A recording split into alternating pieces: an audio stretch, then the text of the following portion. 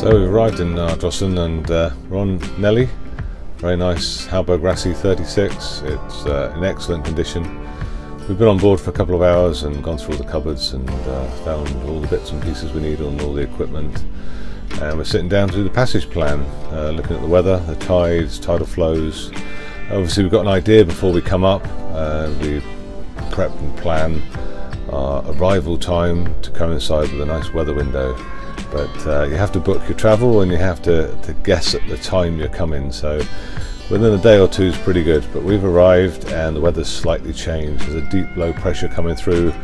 It didn't look so bad a few days ago, but now it's deepened to give knots of or winds of 40 knots. Where do you get your tides from? I like absolute tides. Right. Yeah, it's got loads of tidal information on there, tidal heights, times, it's got tidal streams, so I can see exactly which way the tide's going at any given time for any point in the whole of the country. And it's also really good for the inshore forecast as well. Yeah. What have we got? Well, for the following 24 hours we've got southeasterly 7 to severe gale 9. Okay. Which is probably why we're not going to be going until tomorrow. Gales. Gale warning is Sunday the 13th of March at 09:52 GMT. Hebrides gale force 8, veering southeasterly imminent. Gale warning Sunday the 13th of March at 03:52 GMT. Irish Sea southeasterly severe gale force 9, continuing, decreasing gale force 8 soon. Gale warning Saturday the 12th of March at 15:44 GMT. Rockall, northeasterly gale force 8, imminent, backing northwesterly soon, increasing severe gale force 9 later. Malin, northeasterly gale force 8, imminent, veering southeasterly soon, increasing severe gale force 9 later.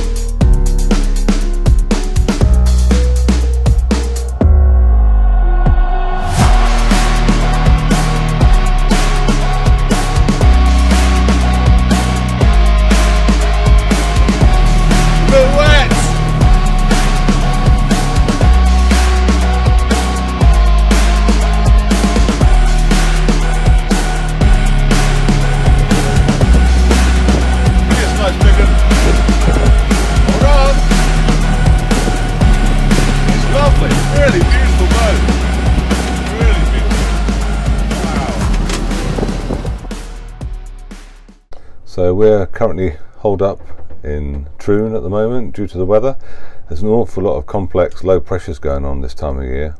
There's a big one here south of Iceland and it's been funneling the winds up the west coast of Ireland, and we've suffered a little bit yesterday and the day before with some strong winds up the Clyde estuary. We're coming from here, which is Ardrossan, and we left Ardrossan, but the wind forecast was a lot more than expected yesterday. It was we were looking at 20 knots max, and we had up to 30 knots and plus 30 knots, which is a lot more wind than forecast. You can often account for a plus or minus 20%, but it was a lot more than that. So we ran for a safe haven. But we're sitting here waiting for a weather change or a direction change in the weather. If I roll this on here, you can see that weather falls light this afternoon and then changes here. So we're leaving Troon tonight and heading down the coast round Stranraer, and with this wind behind us, if I just run this on a little bit through Wednesday evening into the early hours of the morning and then on to the morning, you can see we've got nice patch of weather behind us, and we're heading down to Dublin. So we're coming round Stranraer and heading down here to Dublin. The wind turns again slightly against us in the morning. It's 140 miles, so a 24-hour passage. If we're leaving at 9 o'clock tonight, we should get there by 9 o'clock tomorrow evening. And then the weather comes through again. You see it getting a little bit stronger here. These patches are 30 knots. We'll be in Dublin for 24 hours. It does happen to be St. Patrick's Day, which is quite good. But we'll hole up in Dublin, and then we'll wait for this to go through on Thursday. And then looking at the forecast here, you can see it falls lighter again Thursday evening. So we'll leave Thursday evening late, and we're making a passage down to Milford Haven. Down here you can see we'll have the wind behind us for a little while, and it does turn again against us, but we should get into Milford Haven. That's the plan. The ever-changing weather of Scotland in the spring. Look at that up there.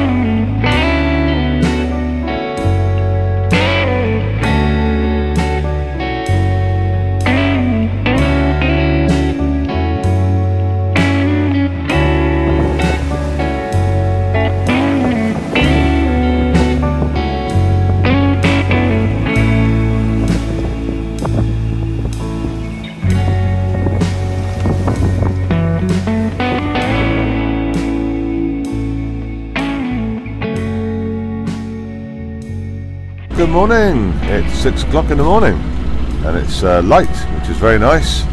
Had a good few hours sleep, and the conditions have improved and we're doing very well. The conditions are much better. The sea's flattened, the wind's eased down to 12 knots, and the big wind shift we were waiting for has come. The wind went from southwest to west to northwest, so got it behind us for today, and we're heading down to Dublin. We're just off of Belfast at the moment. There's a few ships around, and it's quite chilly, but it is still March.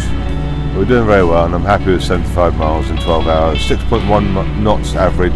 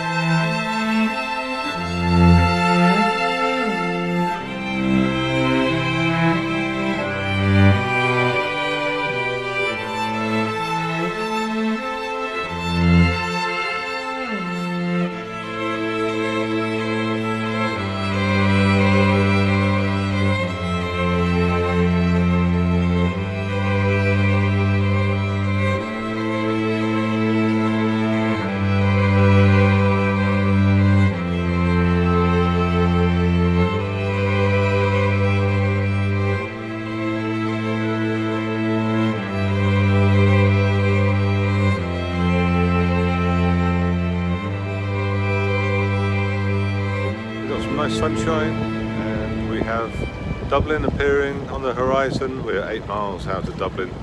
We have an overnight stop tonight and tomorrow for some strong winds that are coming through the Irish Sea, 30 plus knots, before we can make our crossing down to Milford Haven. We seem to have very fortunately timed our arrival in Dublin with St. Patrick's Day. Might have to sample a little Guinness.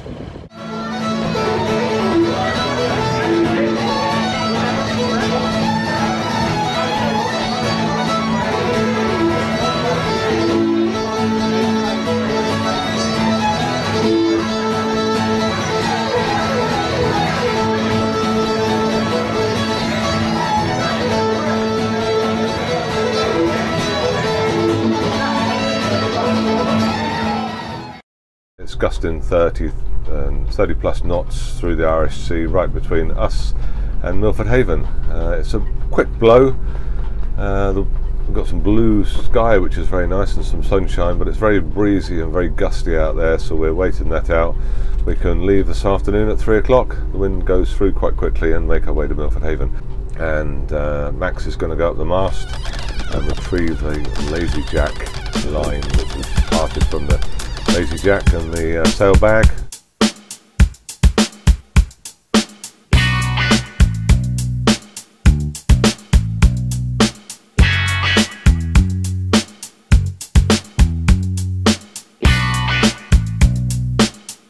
We've got a bit of tide race coming against us here. Look at this, disturbed waters.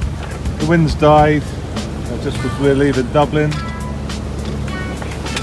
We're leaving on the south entrance, and you can just see here we're coming through Codlin Bank, and you can see the tide is all funneling through here. You've got 6 meters deep on our port side, 15 here, and we are currently in 50 meters of water just here, so you've got this whole bank sitting here and the water funneling through. That's why we've got these conditions.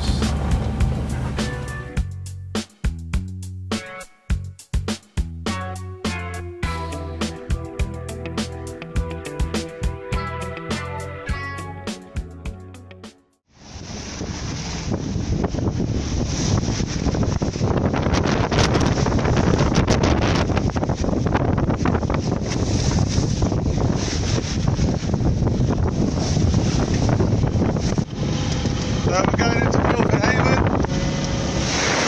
Whoa, as you can see, we've got some overfalls. We've got the tide rushing up the Bristol Channel and round St David's, and we've got the wind over the tide, so a bit wet and lumpy, and we've got a swell, so we've got the lot, and an east wind. We're making it.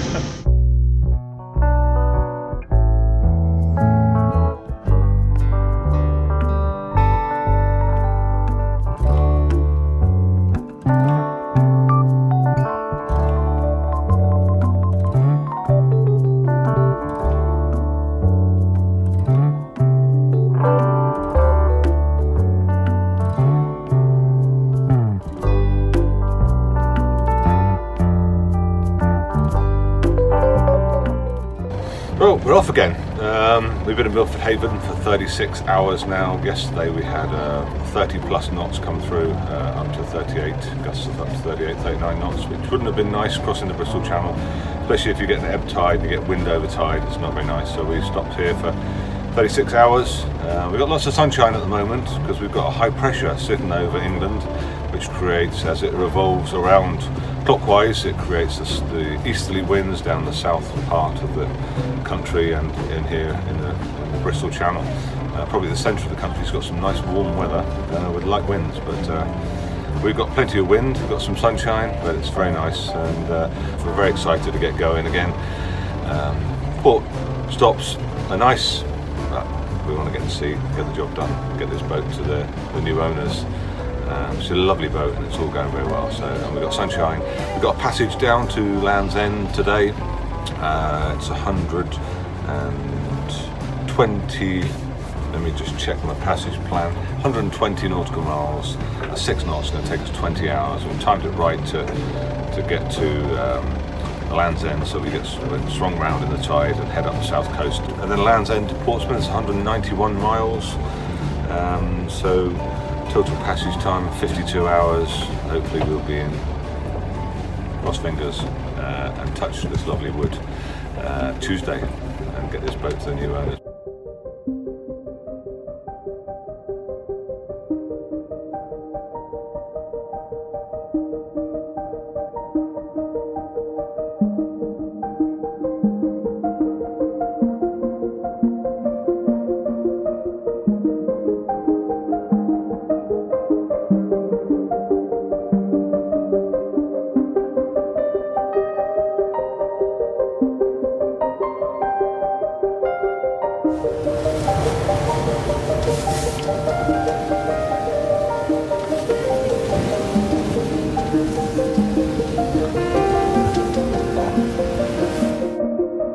So after a very blustery start out of Milford Haven with the wind blowing 25 knots, the wind's eased off and the sea state's calmed down, and we are sort of halfway. We're taking a more direct route now. We were going to tuck into the North Cornish coast, but we're taking a more direct route, sailing due south on a bearing of 190. And the wind's calmed down. We've got great sailing conditions. We've got a full headsail and we've shaken out the reef, one reef in the main, so we've just got one left, and we're going to leave it in. The wind's meant to get up to 20 knots as we head down towards Land's End. It's getting dark, it's always prudent to leave a reef in and make manageable night watches. So that's us, and it's very lovely. The boat's a beautiful sailor. It's sometimes a confused sea, this part, and it is today. She just slides straight through, so very nice. Max has just gone off watch and is going to cook up some meatballs and spaghetti, so I've taken over, just put the tricolour on. It's 6 o'clock in the evening, sun's going to set, it's going to get dark, and it looks like we're in for a lovely night sail.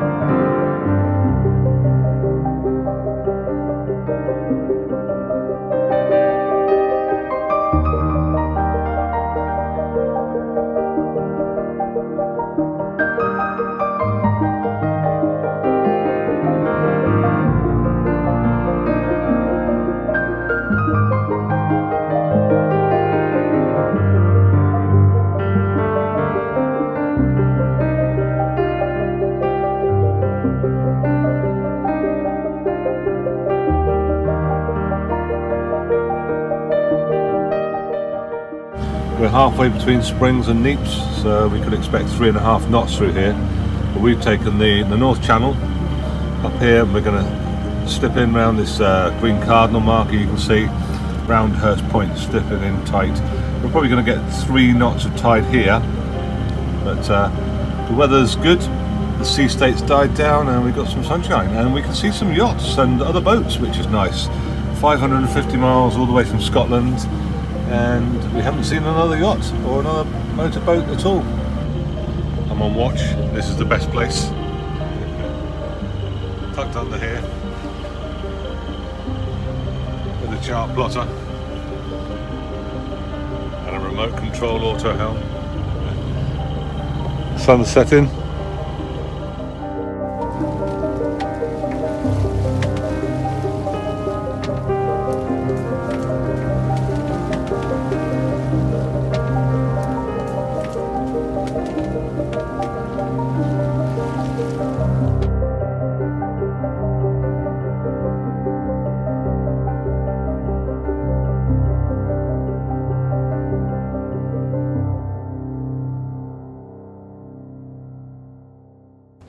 Well, we're done. We've cleaned all the boat, shut all the stopcocks, done all the paperwork, done the galley, the heads, washed the deck, got all the salt off. The owner's son's very kindly come down and done a handover, so we've handed everything over to him. boat's safely moored up in Portsmouth now. Very nice.